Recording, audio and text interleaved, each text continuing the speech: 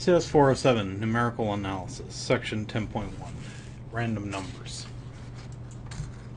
So we begin this chapter, as with all chapters, with a motivational example. And here we have a highway engineer who wants to simulate the flow of traffic for a proposed design of a major freeway intersection.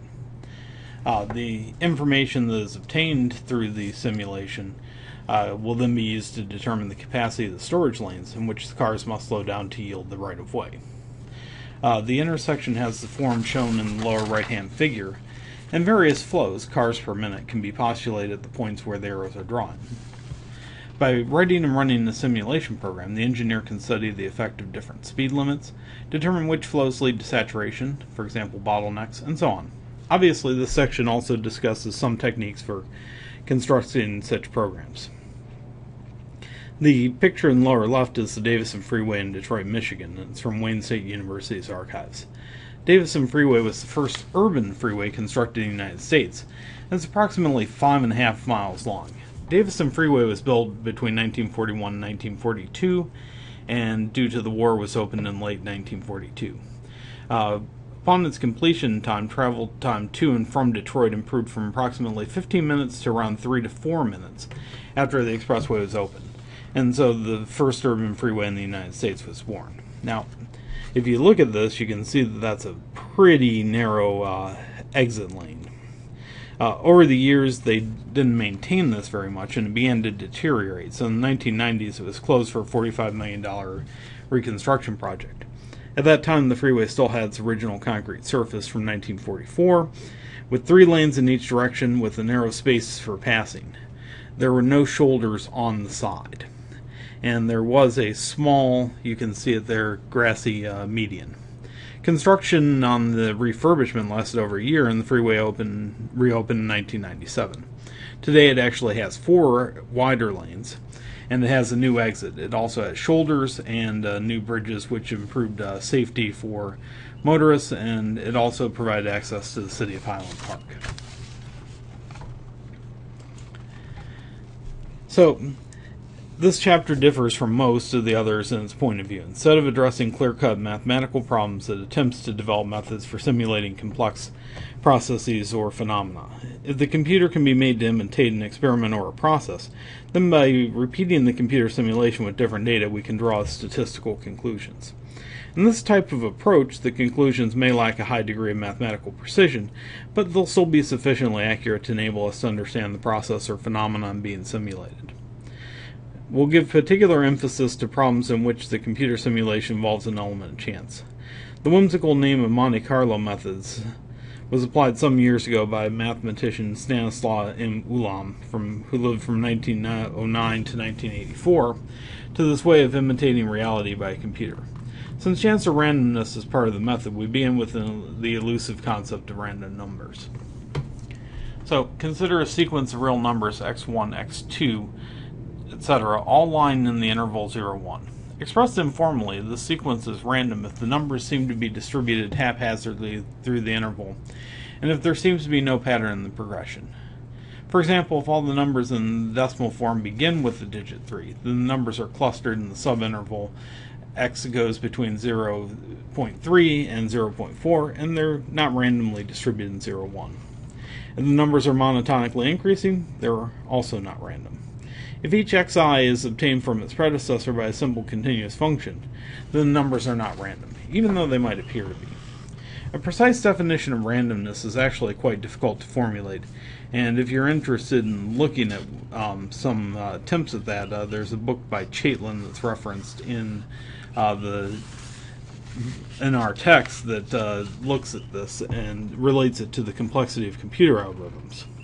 So it seems best, at least in introductory material, to accept intuitively the notion of random sequence of numbers in an interval, and to accept that certain algorithms for generating sequences are more or less random. So most computer systems have random number generators, which are procedures that produce either A, a single random number, or B, an entire array of random numbers with each call. We call such a procedure random. The reader can use random number generators available on his or her computing system, one available within the computer language being used, or one of the generators described below. For example, random number generators are contained in mathematical software systems such as MATLAB, Maple, Mathematica, C, C++, and C#, and many other languages. These random number procedures return one or an array of uniformly distributed pseudo-random numbers in the unit interval 0, 1, depending on whether the argument is a scalar, variable, or an array. A random C procedure restarts or queries the pseudo-random number generator. The random number generator can produce hundreds or thousands of pseudo-random numbers before repeating itself, at least theoretically. For the problems in this chapter, we'll use a routine to provide random numbers uniformly distributed in the interval 0, 1. That's an open interval. A sequence of numbers is uniformly distributed in the open interval 0, 1 if no subset of the interval contains more than its fair share of numbers. In particular, the probability that an element x drawn from the sequence falls within the subinterval a to a plus h should be h, and hence independent of the number a. Similarly, if pi is a point xi, and they are random points in the plane uniformly distributed in some rectangle, then the number of these points should fall inside a small square area k should depend only on k, and not on where the square is located inside the rectangle. Random numbers produced by computer code cannot be truly random because the manner in which they are produced is completely deterministic. That is, no element of chance is actually present. But the sequences that are produced by these routines appear to be random, at least to our eyes, and they do pass certain tests for randomness. Some authors prefer to emphasize this point by calling such computer-generated sequences pseudo-random numbers. Let's take a look at how to program one of these random number routines. So, if you want to program a random number generator, then the one on this screen should be satisfactory, provided you have a machine with 32-bit word length. This simple algorithm generates n random numbers, x1, x2, all the way to xn, uniformly distributed in the open interval 0, 1. Here, all the L sub i's are integers in the range from 1 to 2 to the 31 minus 1. The integer L0 is called the seed for the sequence and is selected as any integer between 1 and the Mersenne prime 2 to the 31 minus 1. A fast normal random number generator can be written in only a few lines of code.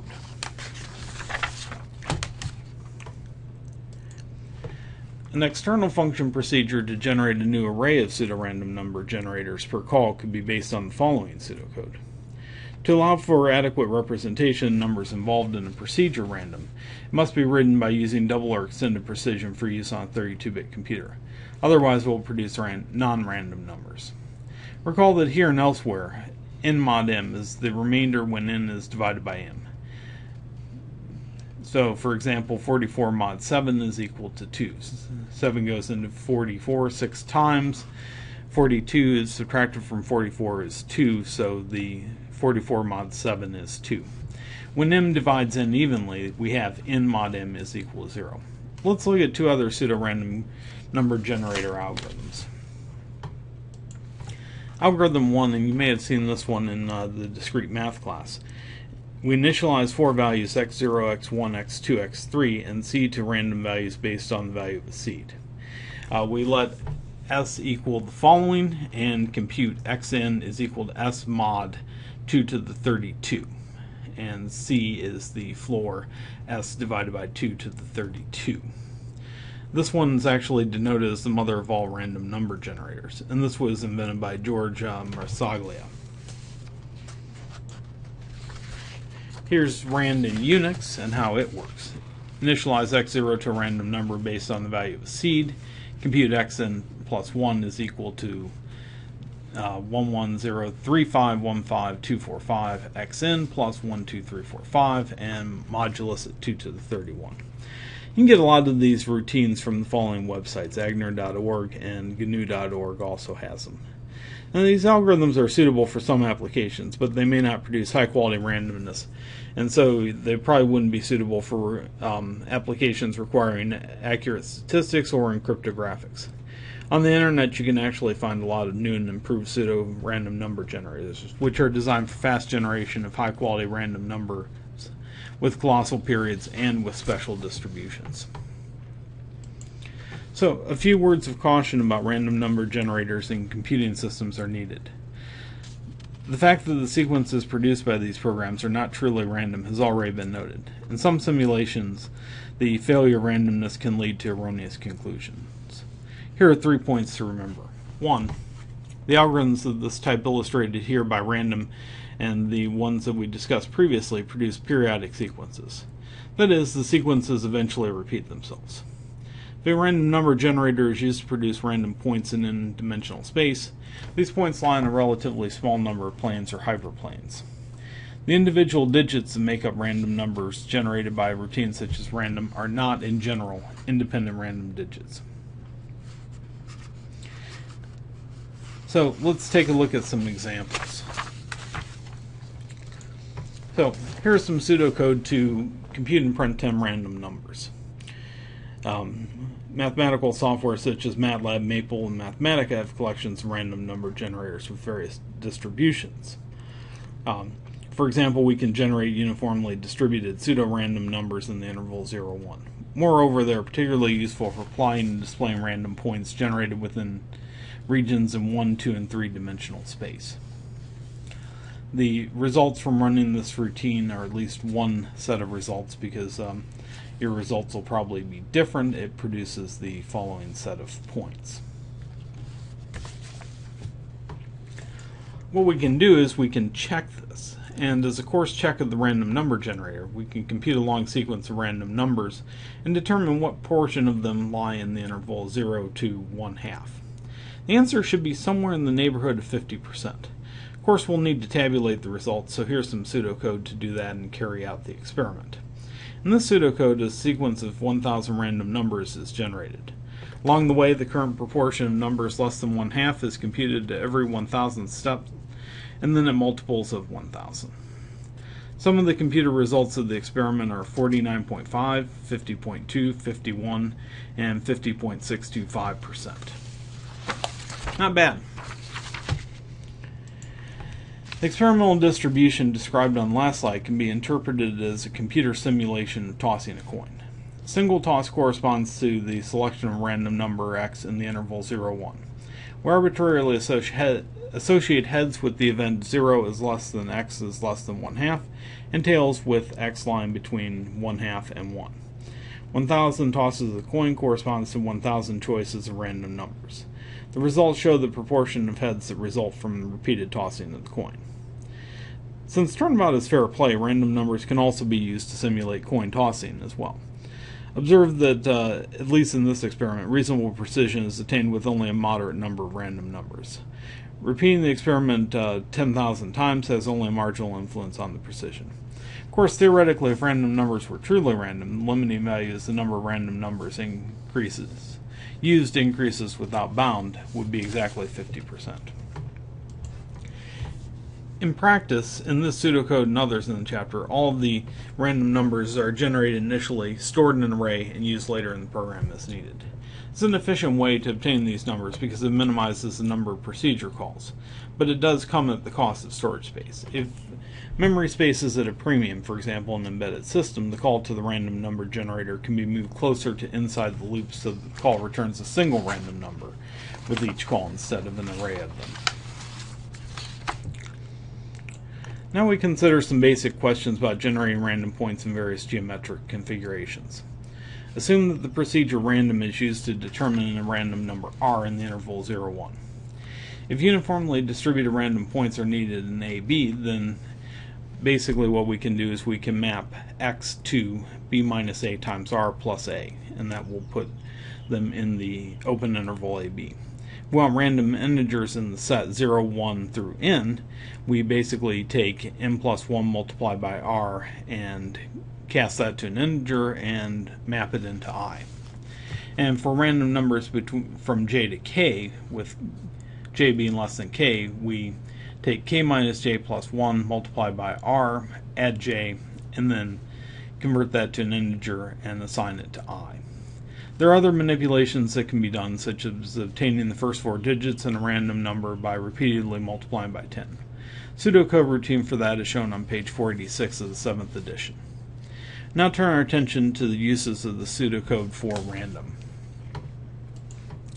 So consider the problem of generating 1000 random points uniformly distributed inside the ellipse.